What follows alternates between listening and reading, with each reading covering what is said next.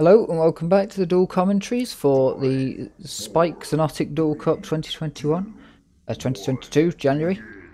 We have ShipYard versus Hotdog. We are on Final Rage. Well, let's go. Starting out, Hotdog goes up to the height. ShipYard going to be able to pick up a couple of items, but neither player really having many weapons, both just having one of the main ones. But Hotdog with that Hagar able to do a lot of damage to ShipYard and blows himself up. Incredible. Hotdog well known for team killing and blowing himself up. So it's all fine, but manages to make up for it. Resets the score to 0-0. It's fine, we'll restart, we won't worry about it. We'll carry on.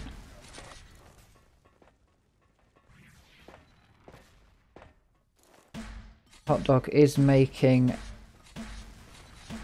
some hard pushes here. Pushes well in, takes a bit of damage for it, but gets a lot out.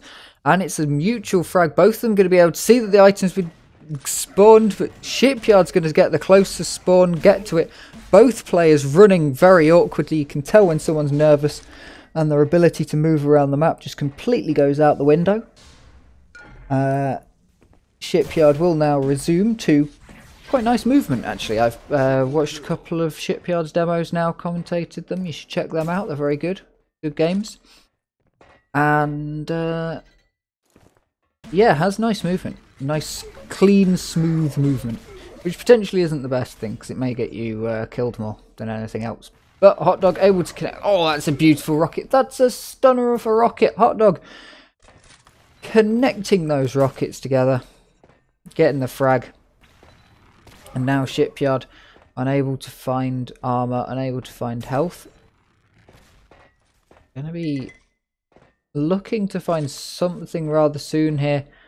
Hotdog could be able to take a nice early lead. Tied on the scoreboard at the minute, but Hotdog certainly has the advantage. Has both the mega items at the minute. With ShipYard unable to know the timing, is going to pick up the timing on that one, but not going to be able to pick up the second timing. Assume going to be waiting around, potentially willing to spend a health on finding out the item timings on both items. If you're willing to spend one frag on that, that's not a bad thing to do, because it will help you for the rest of the game. But he's going to back out. Essentially just going to listen for the item. This map feels quite big when you first play it, but it's an incredibly small map. It feels big because of that teleporter there, but that's what makes it so tiny. This map is a really small map, with only a couple of small room corridors and the relatively small starting house. You really realise it when you play it in 2v2, how small this map is, packing in 4 people onto this map. Or when you play 6 versus 6 clan arena on a random pub server. That's incredible. Hotdog now, though, he's managed to pick up a lead, and ShipYard is sort of scratching away, trying to pull back some sort of control. Getting a good amount of damage out and not taking too much, but Hotdog has those items, so probably has quite a good stack at this point. And any little bit of damage Hotdog can do is going to help a lot. And just missing that armor, being stood just to the side of it, taking a big old swig of rocket. Beautiful grenade right there. Potentially wouldn't have saved ShipYard to have that mega armor, taking that direct hit from Hotdog. But it would have taken the armor away from Hotdog and made the next stage of this game a little bit easier for ShipYard. Being able to get in there and do a little, needing to do a little bit less damage. But you can see that Hotdog just has control and is playing casually, carefully with the control. Able to hold on to the items, able to bring everything back. So Hotdog's playing absolutely fantastically right now.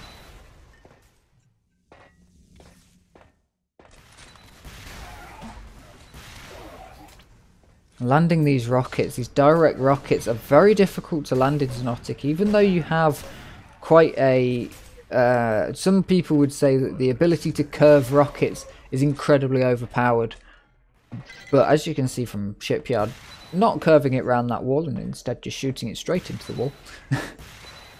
No, the rocket in Xonotic moves quite slowly compared to a lot of other games. So, and especially compared to the movement speed of your opponent. And that ability to curve it is not going to help you in a one-on-one fight. So landing these direct rockets like Hotdog is quite a difficult thing to do. ShipYard trying to get out of there, but he's just unable to get the feet going, really. And again, just waiting around. That Mega Armor... Oh no, my ears mishearing me. There. The Mega Armor must be up soon, otherwise Hotdog wouldn't be around. And yeah, ShipYard hasn't got no idea when that Mega Health is.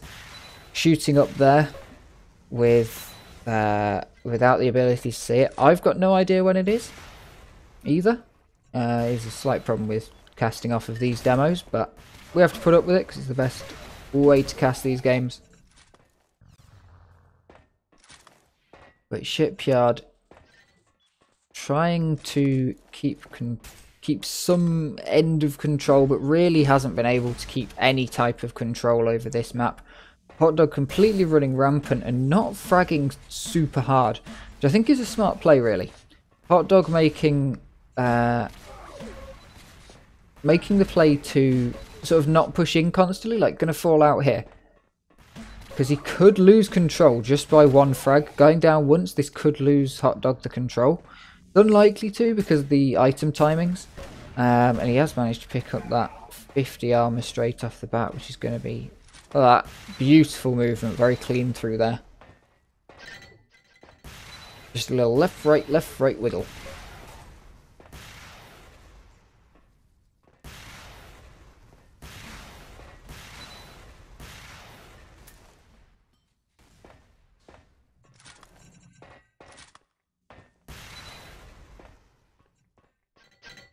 ShipYard not down to a bad number of frags, but it is quite a lot of frags to pick up.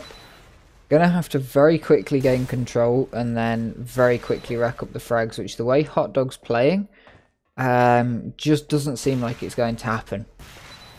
It's not been a particularly one-sided game. The scoreline may suggest that, and sort of the way that ShipYard's been forced to play does put it a bit one-sided.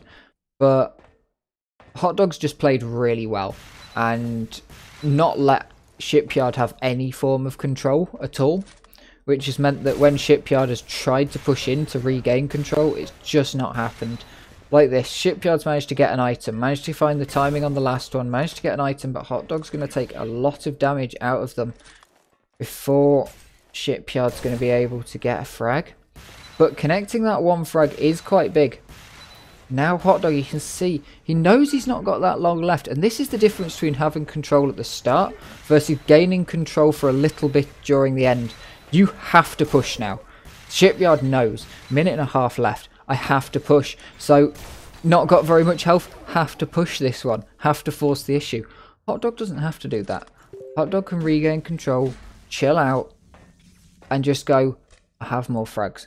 And when the scoreline was even, Hotdog had control and could just keep control. Could just say, I can just keep control on this. I can focus on keeping control and the frags will come based on the control over time.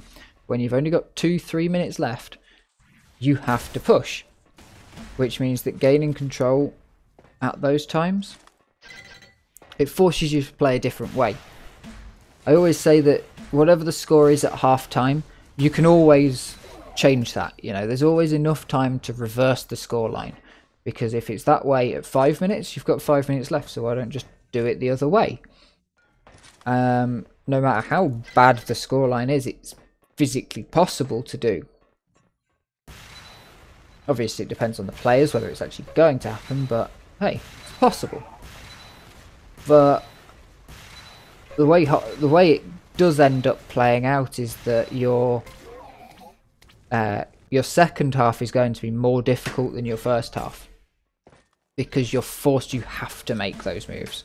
Because if you lose control for 30 seconds, that's 30 seconds that your opponent had that you didn't have, and things like that. So, there it is. ShipYard goes down. First map goes to Hotdog. 15-6. A close game with the control issues. We'll be heading over to the second map, so make sure to check that video out, because I'm sure that that one is going to be just as good of a game, and I've been promised a brilliant third game. Spoilers for the next game, I've just realised that after I said it. Sorry about that, but I've been promised a brilliant third game. So thank you very much for watching, and I will see you on the next one.